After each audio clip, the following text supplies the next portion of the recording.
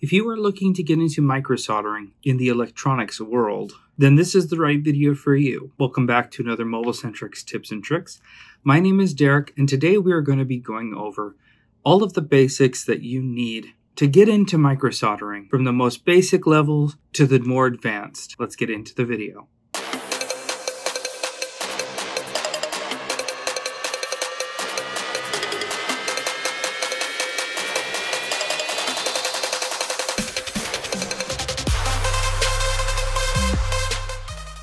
So the first thing that I'm going to go over are the tools that you need to get started. The first thing that you're going to need is, of course, a soldering iron. Now, it doesn't have to be one of the high-end fancy soldering irons. Almost any soldering iron will work. And once you've mastered soldering with a cheaper iron and you found it to be beneficial for you, investing in something that is a higher-end soldering iron will not only allow you to perform the jobs that you're doing with higher consistency, but it'll also leave you with better results. And of course, paired with the soldering iron, you need solder itself. There are basically two styles of solder. There's lead-free and leaded solder. Leaded solder isn't something that you'd see manufacturers using too much due to the health risks of using it. However, leaded solder makes jobs easier to work with. Now, there are other alternatives than using leaded solder. As technology has advanced, there are new forms of solder that allow you to achieve the same benefits that leaded solder has, which makes the jobs easier with the different temperature ranges of solder. So you'll notice when you start to look into solder, you have low melt solder, which helps desolder components and the application of new components. In a variety of cases, you have different temperatures of solder like 138, 148, 158, 183, 217, all of these different temperatures to where the solder will melt under that environment. And you will find specific instances where one solder is better than the other. But let's start with the most basic of solder jobs, which is going to be charging ports. The most common charge ports that require soldering in the realm of Apple is going to be the iPads. Now, all of the charging ports in Apple products can be soldered. Some of them, it might be easier to replace the flex cable itself, say on an iPhone, but at the same time, replacing only the charge port on those flex cables, as I demonstrate in a video right here, not only can save you money, but it maintains the originality of the part to that particular phone. And I get more into it in that video that I linked there. There are some more nuances that come with doing those types of repairs, because microsoldering always requires a certain amount of finesse and meticulousness that not everybody is cut out for. Probably the biggest area where soldering is most needed is on the iPads. And here are the different products that you will need apart from the soldering iron and the solder itself. And that's going to be flux, wick, a cleaning brush, microfiber cloths, isopropyl alcohol, or other flux cleaners. To assist in the repair or even protect the repairs, you may need Kapton tape, and potentially, depending on what you're doing, solder UV mask. Now let me go over what those are. Flux is designed to act as a shield to clean and prevent oxidation from occurring while the solder is at its melting temperature. As solder is exposed to oxygen, it starts to oxidize, and to prevent that oxidation from occurring, flux is required. And one of the side effects of that is it helps the solder flow between surfaces that it will stick to. That's what allows you to get a nice solid joint between a pin and a pad, or a through-hole pad on a flex cable and the corresponding pad on a logic board below. Flux becomes your best friend when soldering, and there are several different types of flux. Some are thinner, some are thicker.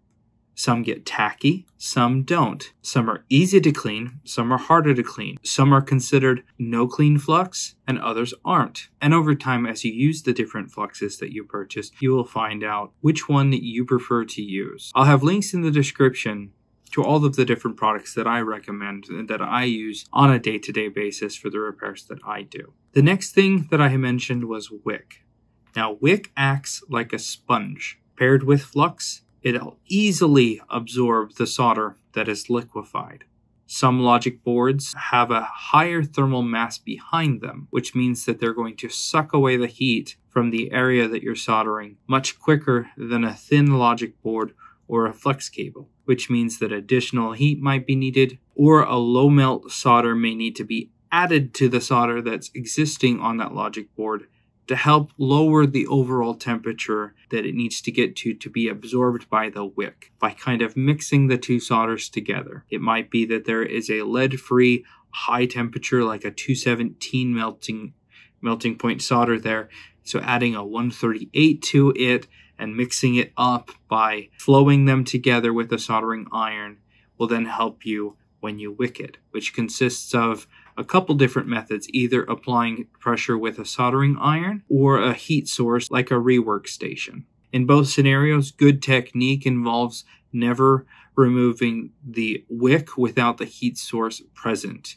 If you remove the heat source and the wick is still touching a pad, it may end up pulling that pad because it'll get stuck the minute the heat goes away, the solder cools down, and you're stuck with a wick on the board. So making sure that you pull away the wick with the heating source or even before the heating source is something that will come with experience. And having a good brush with clean room wipes, an isopropyl alcohol, or other flux cleaners like the Falcon 530 or a flux cleaner itself will allow you to prep the area for a new component, clean away burnt flux, and is useful throughout the entire process. Now you'll find the longer you leave flux on a logic board and the more you work with it, the harder it's going to be to remove. And so you'll find this balance of cleaning the flux, adding new flux, cleaning the flux, adding new flux throughout the entire process, because flux is your friend, but you have to treat it with care.